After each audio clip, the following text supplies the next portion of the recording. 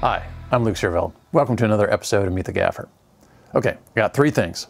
One is, I just want to give you an update from pandemic land. And then two, I got these new clamps. Well, they're new to me. I want to show them to you. And then three, a while back, I was on a job at a wax museum. So kind of a walkthrough of that. If you want to skip ahead, there are times below. All right, so just an update. Here I am in the garage, which is kind of like, we've turned it into sort of a station for how we transfer the food after it's delivered. Then we hold it sort of in quarantine, and then we separate it out and wash it. Got a little pie fridge. I've been putting the cold stuff in there, and then fruits and vegetables, things like that, we put in a large cooler. So, yeah. You know, it's just such an odd thing. I mean, my wife and I are here in the house alone, and it's actually kind of wonderful. You know, I say it's like being stranded on a desert island with a beautiful woman. It's like, hey, you know, life is pretty good. Then a friend of mine who has a bunch of young kids, he's like, yeah, I'm on an island too with a beautiful woman.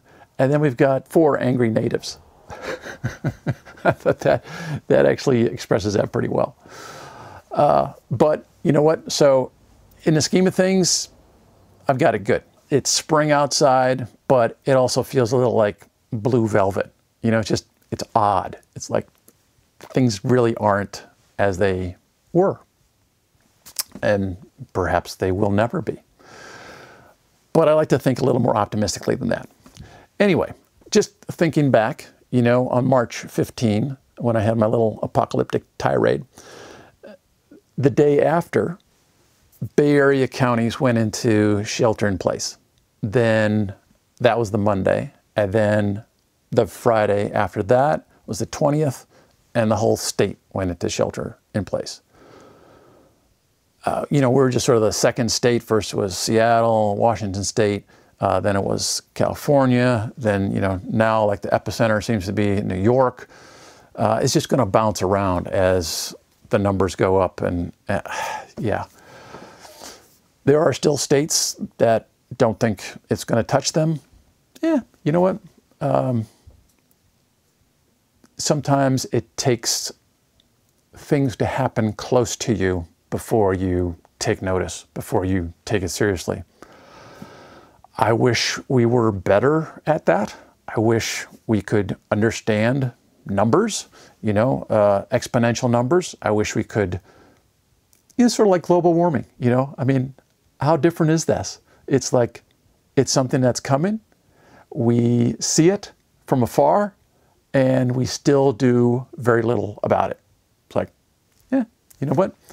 Then maybe we're going to get what we get, which is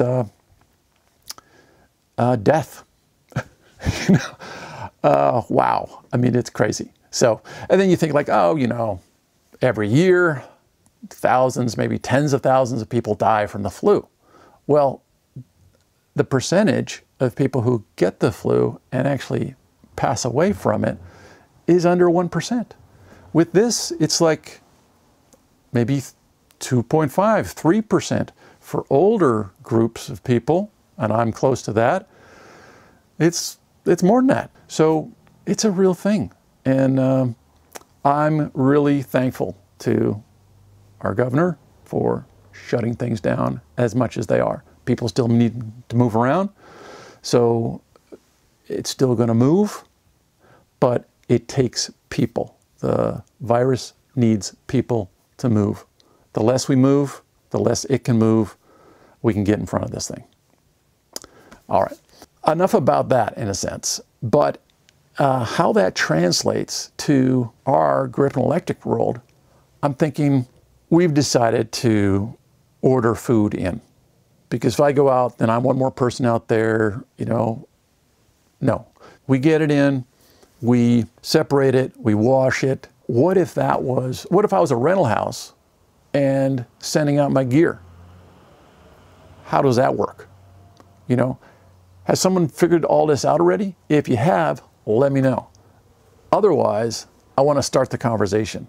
When we do get back, as we sort of crawl back into production, how's that going to look? Because you think, okay, you can have gloves on, but what, every time you're going to go to craft service, that's got to come off, and then you got the new gloves, or you got to wash those gloves, or how are we going to think about all this? Because we're surrounded by metal stands, metal rigging, metal and plastic lighting units, paper products, cardboard. If you think about the people in your life right now, you have to consider everybody has it. Even if they don't know it, they may have it. Well, isn't that the way we're going to have to think about gear? If gear's been handled by somebody else, don't we have to figure it could, have contamination? So now, are you going to wipe it down every time you touch it? Are you going to just figure, oh, I'll wash my hands halfway through the day? It just seems like there needs to be protocols, procedures, and if you're on a shoot, everybody needs to be on the same page as far as what the protocols and procedures are. Because some people are going to be more picky about it, and other people are going to be lackadaisical. So is it just going to be a safety meeting? Are we going to have to take, a safety class in LA? How's that going to work? So I'm just interested, because I don't think we have a virus and then it's gone and we don't have to worry about it and we can get back to normal. I think it's going to be something that we have to live with for a while, if not forever. Does that mean it takes longer to load in or load out? Or do I have to put some stuff in quarantine? It's like, Anyway, just putting it out there. Now, from G-Force Grips, they've got this Python clamp. And maybe you've got a ton of these already. It was kind of new to me, and I got the black version. It's, it's got a nice spin to it, and it locks down well. It's a hinged clamp, so you've got just one hinge. So instead of like the Cardellini that has two jaws that are kind of separate, this has got the hinge in it. So it's only going to open as wide as it's going to open, but it does open nicely, very wide. And so this can go on, regular speed rail, and go on box truss, which is nice. And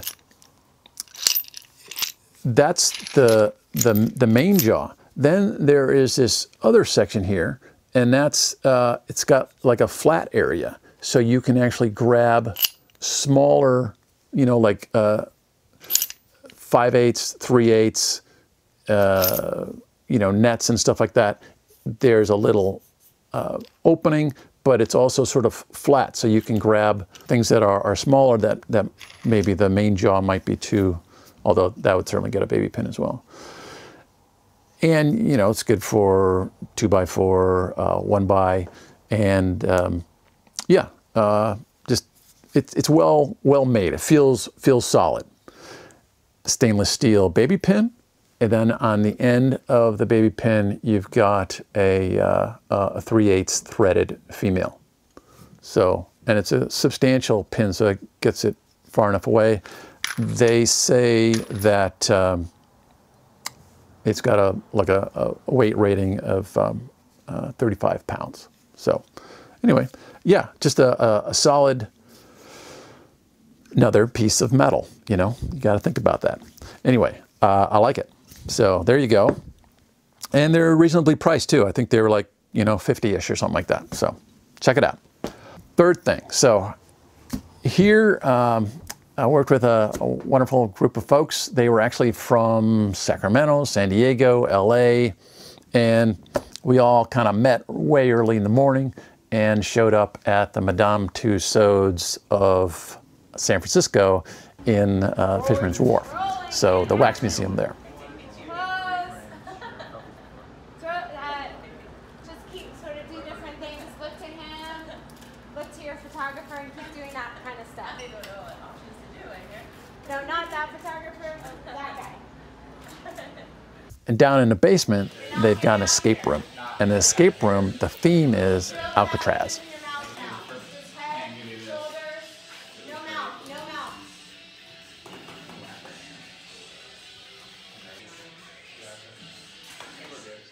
So of course, here you see me hanging out with Clint. And so that's kind of where we started. We kind of jumped into it.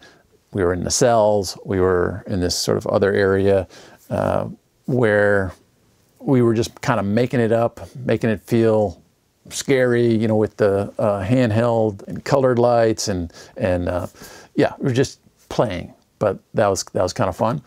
And then the majority of the museum has kind of pivoted well, I think, because this is a pretty, you know, wax museums have been around for a long time, but so is in London. I remember going there when I was a kid, and it felt like it had already been around since the Victorian age. I don't know, but the cool thing is that it's perfectly laid out for the cell phone generation. It's just selfie heaven.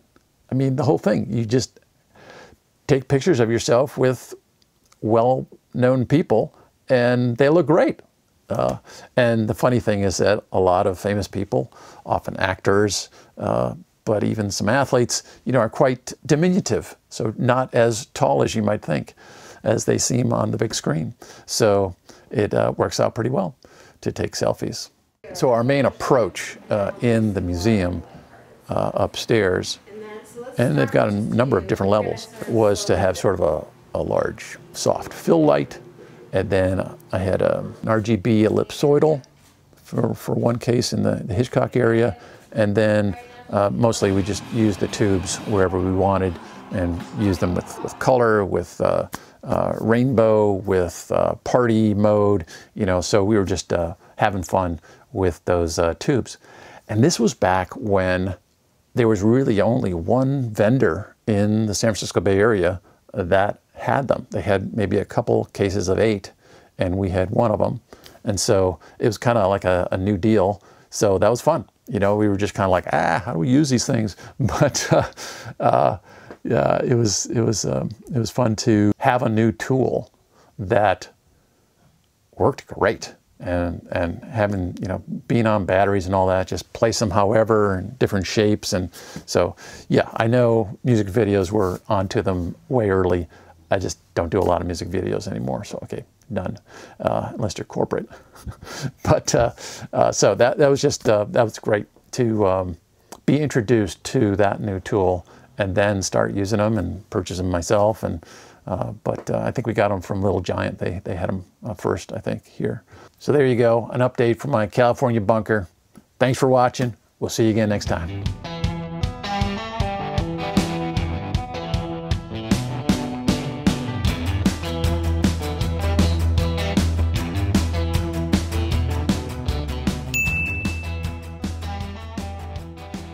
Okay, so here's one way of thinking about it. Let's say I got a little bowl of M&Ms. I got 100 M&Ms in there, and I've been told by a good source that 3 of them are poisonous and they could kill you. But this poison, eventually it's going to wear off, and so in a couple months it's going to be just fine. So I have this bowl, and I bring it to you and I say, hey, this is what I've been told. I believe it, and actually I heard some other folks who had M&Ms and they're not doing so well. So there's 3 in here. I don't know which ones, but you know, if you want M&Ms, go for it. But I've decided I'm not going to have them for a few months. I'll put it aside. That's your 3%. You really want those M&Ms? You want them now, or you want them in 3 months? You know, and then what if I'm a little older and I said, well, actually, you know, it might be more than 3. It's like, yeah. Why? Why not just put them aside and let it be good? You know, it's not woo-woo because it's actually happening in other places. And now we see it. It's happening right here. So leave the M&Ms alone. There you go.